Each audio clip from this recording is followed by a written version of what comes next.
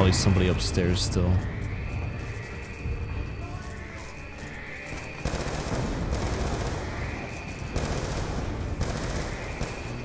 These guys just don't like to die.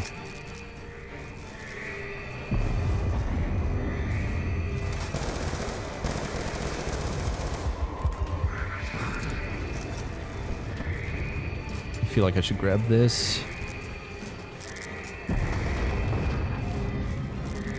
Anybody else in here?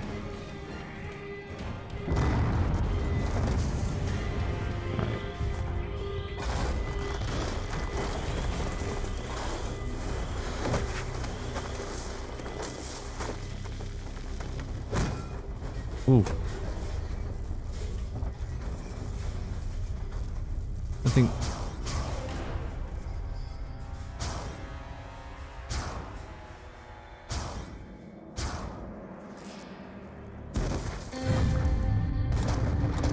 I missed.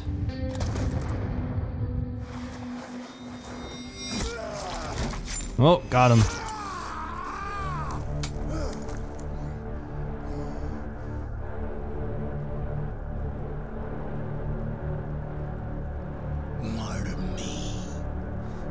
Shoot Menendez, space capture. We're gonna shoot him.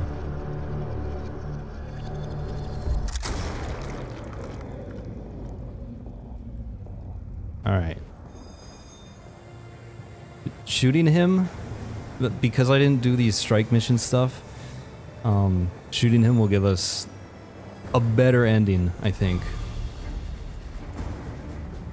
Not the best ending, but it'll be better to just kill him rather than keep him alive.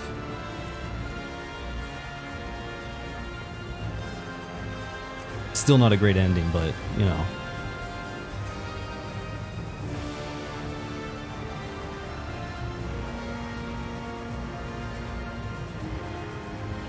I think things would turn out a little bit worse if we capture him. So, whatever. Plus, he was just insane anyway, so... Do not enter. Evil. I swear to God, I will shove this wheelchair right up your ass. Mason! Hey, Woods. You look like hammered shit. You stay right there.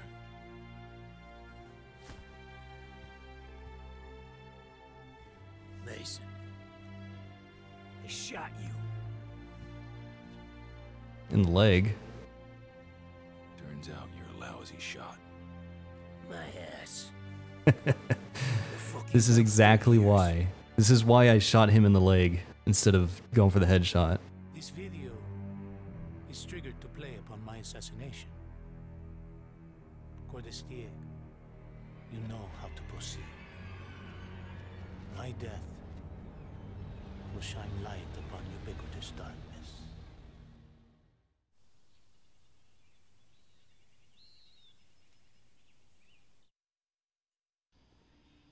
David Mason for Sergeant Woods. Another Mason? Oh, fuck. Secure the building. And we just cut into credits? Oh no. Whatever. They're just putting these credits in between shots. Al, this is Dave. Dave. How you doing? This is your dad. That's such a weird way to let him know. Dad.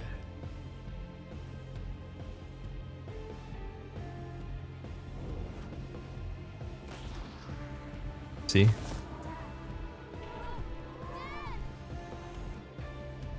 Although it's weird that I had to shoot him twice in the leg. Like, they wouldn't accept that he wasn't dead. What the fuck? Oh, you got a couple of fucking broads. Work this shit out on your own. Need some smokes. There's bad shit. Where's my smokes? Man, Woods is such a good character. You made me proud that day. I fell. Yeah. But you got back up. I knew he was gonna say that. I just knew it. Oh look. That's the end? Alright. Well, there's the end of Black Ops 2. So that's one of the 8 endings there are.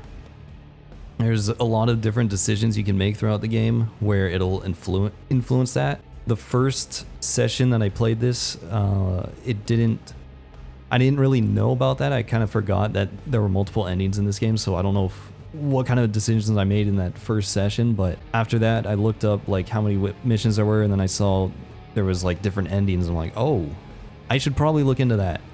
And so because of that, I knew I had to save Chloe so that she could, you know, help stop the attack, even though it didn't really work, but she did something. I don't know. I don't know exactly how it played out with Chloe, but she did have a role in trying to fight against the cyber attack, because she's like a hacker type character. So I knew I had to save her, and I knew that I had to mess up my shot on the person who was captured when we were playing as Woods, because I knew that was Mason. So instead of going for the headshot like most people would do, I shot him in the leg, and because of that, Mason is able to survive and appear at the end of the game here. So those were like the 2 main things that I knew I wanted to do. I also knew I wanted to kill Menendez because I didn't do the Strike Force missions. I believe if you leave Menendez alive, he, you know, bad things will happen. I mean, this is already pretty bad because everybody's rioting. It's like, oh, you killed Menendez. The US is evil. But I'm pretty sure if we leave Menendez alive, he will visit Woods and end up killing him, I think. I don't really remember. I think that's one of the endings where he ends up killing Woods. And I definitely didn't want Woods to die, so it's better just to kill Menendez. But there's just so many decisions throughout this game, and they all impact the end of the game in a certain way, and how the story progresses too. I also knew that I wanted to capture Chloe, or, you know, save Chloe from DeFalco or whatever his name is. Because if we don't, then there's a Strike Force mission that we have to do in order to save her. And I do not like the Strike Force missions at all, so I made sure that I would be able to save her. So I'm happy about that. Then the other decision was probably Harper. You could probably not kill him, or you could try to kill Menendez. But I'm pretty sure when I first played this game, like whatever it was, 7-8 years ago, I tried to kill Menendez, and he just stops you from killing him. He just grabs your gun and then probably ends up killing Fadir. And maybe he captures Harper, or maybe he just kills Harper anyway. I don't know. I don't really remember. But I imagine that Harper was just gonna die anyway, so I just killed him as Fadir so that we could keep our cover. And luckily, Fadir, because he survived and he was on the Obama, he was able to jump in front of the bullet that would have killed Chloe. So it's a good thing that we saved him, I think. But you know, it's just a lot of decisions to make in this game, and it's kind of cool for a Call of Duty game to have like multiple paths you can take and different endings and all that. It's pretty cool, but I don't know. Overall, I have mixed feelings about this game. Like, they tried to be really innovative with it, which is very good. You know, it gets kind of boring just playing through Call of Duty games where you're just in a squad, you push up, and that's it. You know, fighting, getting into gunfights and all that stuff. You know, that can get kind of old after a while. But in this game, they tried to do that a little bit differently. You know, it wasn't just constantly run and gun type stuff. There was a lot of different types of missions. You know, we had to like eavesdrop on Menendez at one point. There was parts where you had to be stealthy. And then you got your classic Call of Duty gameplay, and then you have vehicle gameplay. And then they tried to introduce the Strike Force missions, which I am not a fan of. I just don't like them at all. I'm not a big fan of RTS. I just don't have the patience to learn, and it's just not that fun to me. So unfortunately, I didn't do any of them, and I tried to get at least one done, but it just wasn't happening. So yeah, and it's really annoying that those Strike Force missions actually have an impact on the story, because if you do those, you get more allies, and then the end of the game is a little bit different because Menendez can't get like, or you know, the other countries that you help will actually come in to support you, and you can save the USS Obama and all that stuff. But unfortunately, I didn't do any of that, so yeah. So, you know, the Strike Force missions I think would have been cool as a like side content type thing instead of tying it into the story. Kind of like what they did with Spec Ops with Modern Warfare 2. In Modern Warfare 2, they added Spec Ops, and that was just like extra missions that you can do after you complete the campaign and stuff. So, you know, that's cool, but it didn't have any impact on the campaign, so you don't actually have to do those. The Strike Force missions were technically optional, but if you don't do them, they still impact the campaign, and that really sucks. I wish they would have had like a separate thing like they did with Spec Ops, because I would have just liked to go through this campaign, make the decisions throughout the campaign, and then that's it. But no, they wanted you to play the Strike Force missions so that you could get the best ending possible, and I don't have the patience for that. Like I said, not a big fan of RTS, so that part of the game really just leaves a sour taste in my mouth. I just did not like that, and because of that, I don't like the game as much as I would if they didn't have Strike Force missions be tied into the story. But you know, the gameplay felt great. This game came out in 2012, which was like pretty much 8 years ago, almost 8 years ago, because I think it came out in November, and we're currently in September 2020. But you know, it came out 8 years ago, and it still feels pretty good, and I think it feels better than some of the FPS games that are out there currently, and it's an 8-year-old game. But you know, it's just the actual gunfights and stuff is pretty fun. I did get a little bit upset at some points just because I don't like dying over and over and over again. But you know, I was also not having a very good day, so you know, that does influence how I play and how I like react to bad things happening in game. So I apologize for the little bit of rage I had. But yeah, overall, I do enjoy the gunfights. I do enjoy the way the guns are in this game. They feel great. They definitely have less recoil than Black Ops 1, which was very strange, but whatever. And I'm glad they had hit markers. Like, that was such a good addition to the game.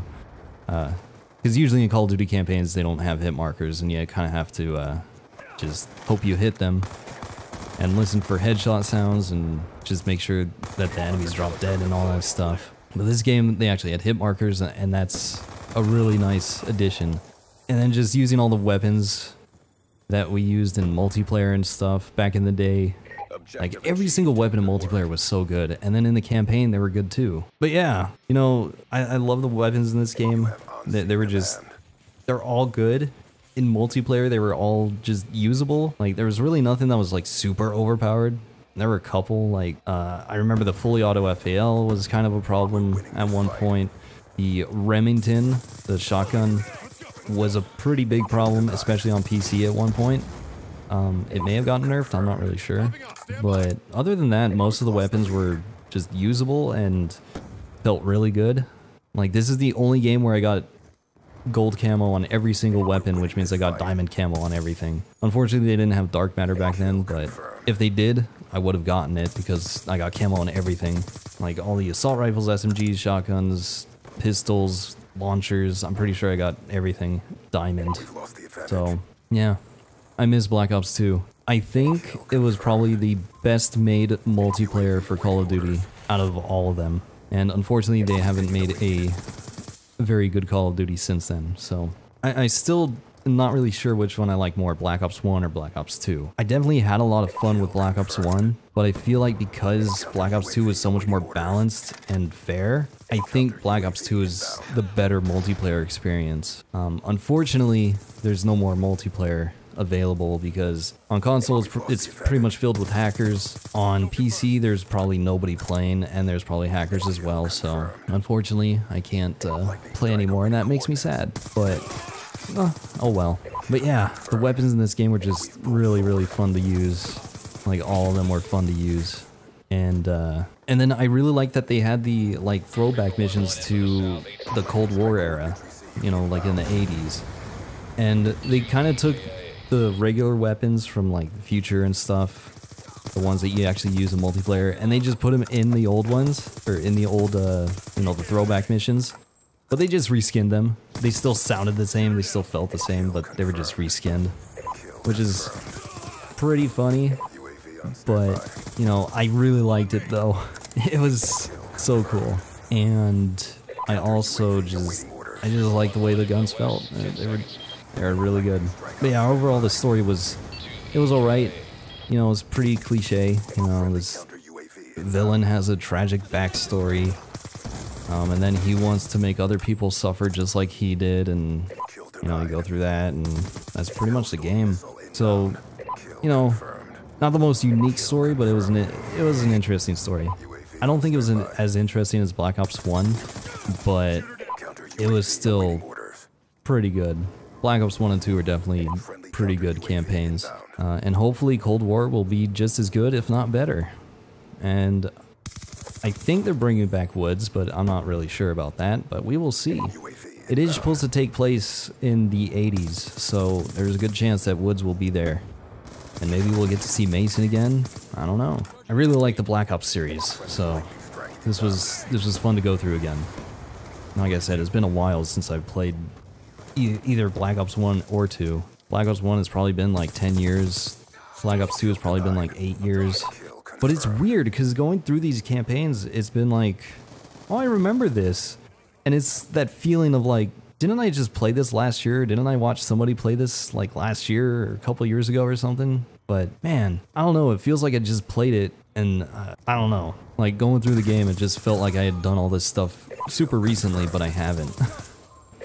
It's just one of those feelings. But yeah, I enjoyed going through this for the most part. I wish I would have done better with just gameplay and not raging. That would have been nice. But you know, it was nice to go through these again. I liked it. So I would recommend playing Black Ops 1 and 2 if you can. Unfortunately, games really don't go on sale that often, and you only get, what, like 6 hours out of each campaign? Now each game I believe has zombies, so that's more replay value.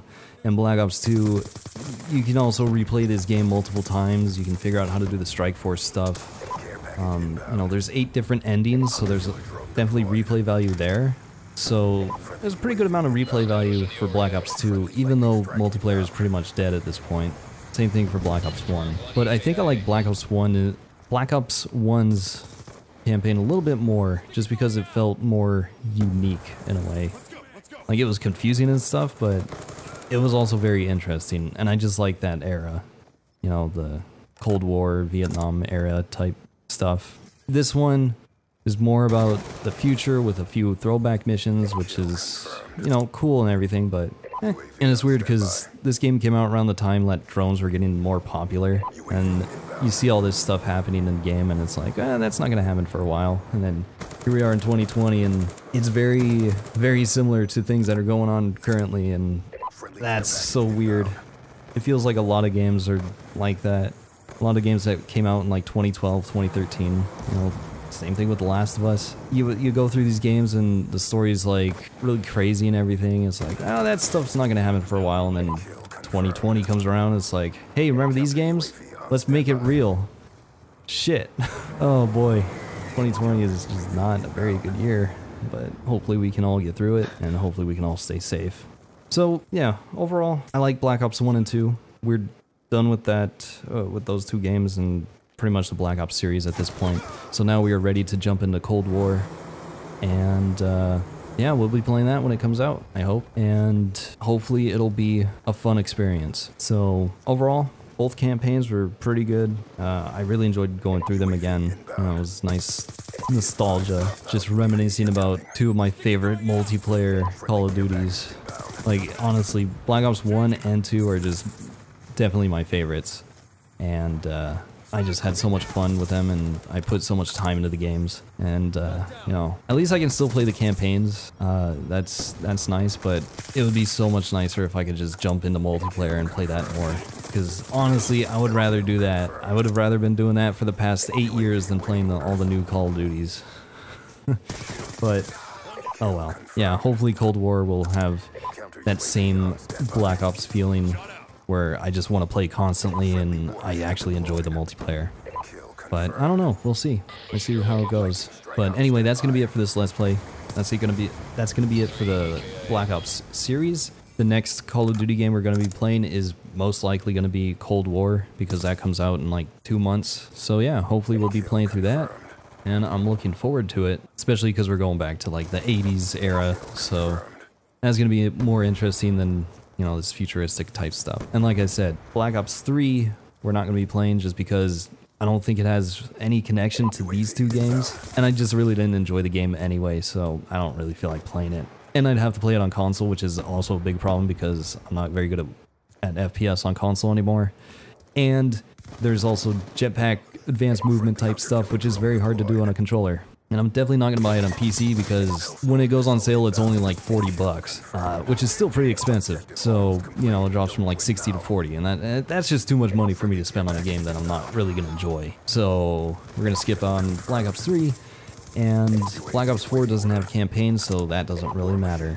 Anyway, that's it for the Black Ops series. If you enjoyed, be sure to subscribe to the channel if you want more. We'll be playing Cold War when it comes out. And let me know what you thought of the game in the comments below. I really enjoyed it, so hopefully you did too. And yeah, that's gonna be it for this Let's Play. So again, overall, story was alright, the guns felt great. It's just nice to play the Black Ops series again. I really enjoyed it, so yeah, that's gonna be it. So thank you for watching, hopefully you all enjoyed, and hopefully I will talk to you all later.